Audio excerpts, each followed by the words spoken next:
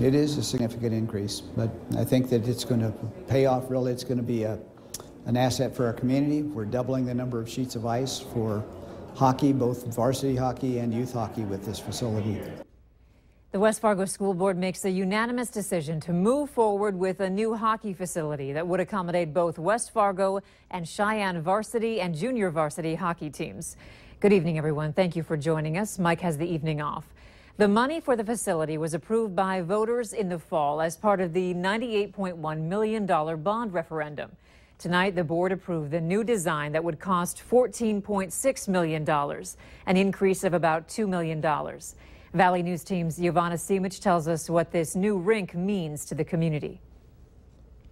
I think we have to just pony up and get the job done and get the facility built. West Fargo public school officials came to an agreement that a new hockey rink needs to be built. We're able to do that by adding a few more square feet, reconfiguring where the locker rooms are located, and the board appreciated and liked that plan well enough that they were willing to free up dollars that have been saved in the other projects and some of the contingency dollars to go forward with that plan. Board members say this rink is a necessity since the community has a shortage of ice and the city of West Fargo keeps growing. The thing that the board really wanted accomplished in the back to the drawing board phase was to make sure that this facility has the capacity to host for practice as well as competition games, 2 or more hockey teams. The updated design features more locker room space as well as a bigger seating area, a facility that is going to cost more than $2 million over budget. But in the end, board members believe it will better the sport in West Fargo. I think we have to plan for the future. We know that hockey's not going away. If we did, we wouldn't be building this facility in the first place. A rink that will be vital for the growing hockey community. In West Fargo, Giovanna Simic, Valley News Live. Board members say they hope to start construction by the end of the summer. 2 people have been arrested in connection with a hit-and-run crash that killed a 10-year-old girl in Aiken County, Minnesota, June 10th. 44-year-old Stephen Lee Meyer and 45-year-old Deborah Lynn Chandler, both of Hastings, Minnesota, are the 2 who were arrested. Kaylin Donovan of Lake Park was hit and killed while walking on Highway 18 near Mille Lacs Lake. The Minnesota State Patrol and the Aiken County Sheriff's Office are still looking for information on a second deadly hit-and-run crash that happened on Highway 47. If you have any information in either case, you're asked to call Minnesota State Patrol. 8 days after the Orlando shooting, senators in Washington have rejected Democratic and Republican gun control proposals.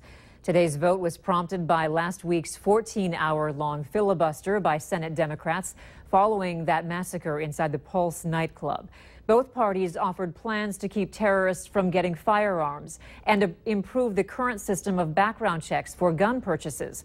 But all proposals fell short of the 60 votes needed to move ahead in the legislative process. We reached out to our local senators. Here's what Minnesota Senator Al Franken had to say before he voted. Not acting now would be a disservice to families across the country who have had a loved one killed or injured as a result of gun violence. And North Dakota Senator Heidi Heitkamp said we need to reach a bipartisan compromise that truly aims to address the issue of keeping guns out of the hands of potential terrorists while protecting Americans' constitutional rights. One of the 4 proposals rejected was supported by the National Rifle Association. The Fargo Police Department wants to make sure you know about a high-risk sex offender who could be living right in your backyard. Police say this man, 55-year-old Eugene Hinson, is living near Lindenwood Park Campground. Hinson is homeless and is staying in a wooded area near 1905 Roger Maris Drive. He was convicted in Cass County District Court for luring a minor by computer in 2011. The victim was a 16-year-old female. To get a better idea of where exactly he's staying, we have a map at valleynewslive.com. Simply look for this story. A proposal for an $8 million project to house the homeless in Grand Forks is moving forward with a project called Housing First. Tonight, the Grand Forks City Council approved moving ahead with the project with certain conditions. The Housing Authority wants the city to give them land next to the police station, which is currently a skate park, to build an $8 million Housing First project. It would be funded by federal loans and grants. Housing First is a concept for the chronically homeless, to end chronic homelessness.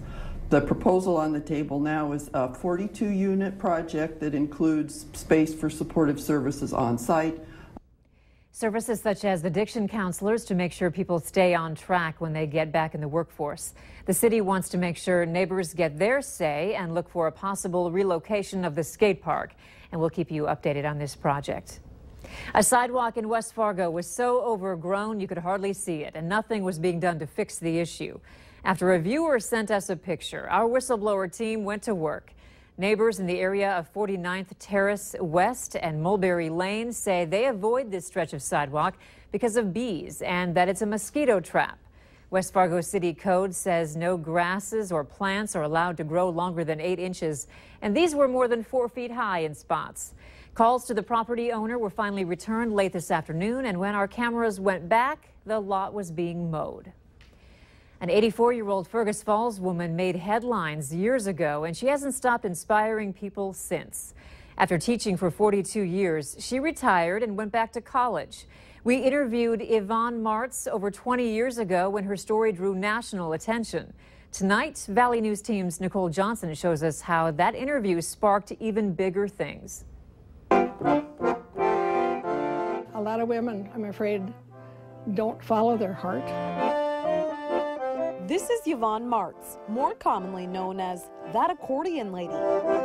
She's got kids, grandkids, and even great-grandkids. And at 84, she's still working. This one goes to Grand Forks. That's an old, really old one. Martz is one of the few women who takes apart accordions, figures out what's wrong, and puts them back together. Not heard of. That's why she got so much attention when she quit teaching and went back to college again. More women should be understanding that they can do anything they want to. And because of all that attention, Martz is now fixing accordions for people all over the country. And the air has to... She's gained multiple contracts, including Fargo Parks, and has met all kinds of people. There's a fellow from Florida that still calls every once in a while. The interview we did with Martz years ago caused something unexpected. I saw your story on TV, and I called a TV station and got your name and number, and I'm just sure we're related. And as it turns out, her mother and my father-in-law were brother and sister. The woman over the phone sent these pictures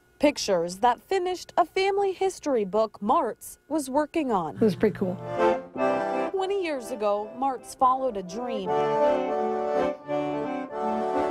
And she's still dreaming. You can never be ashamed of having done your best. So, that's how I live. Nicole Johnson, Valley News Live. In addition to writing her own music, Martz has written several books. One of them is about her philosophy on life, where every entry starts with "to be a woman." You won't find it on any shelves, but Martz says she will make you a copy if you ask. Nearly 5,000 Allina nurses in the Twin Cities area went on strike today. The dispute is over Allina's effort to switch union nurses to the same health insurance plans as more than 300,000 other Allina employees and their family members. It carries lower monthly premiums but higher out-of-pocket costs. Today, striking nurses made claims of delays in patient care and units being closed, while 1,400 fill-in nurses worked during the strike. Allina leaders say that's not true. The strike is scheduled to end on Saturday, and the nurses say they hope their week off the job will send a message about fair bargaining. Allina says it doesn't want to talk again until the nurses are ready to negotiate. Young Star Trek actor Anton Yelchin, who played Chekhov in the more recent Star Trek movies, was found dead at his home early yesterday morning. And how the actor died is making network headlines everywhere. NBC Nightly News says his 2015 Jeep Grand Cherokee rolled down the driveway and pinned him against a mailbox and a fence. It turns out the 2015 Jeep Cherokee is actually under a major recall. There have been hundreds of complaints of these vehicles either slipping out of park or rolling when a driver wasn't expecting it.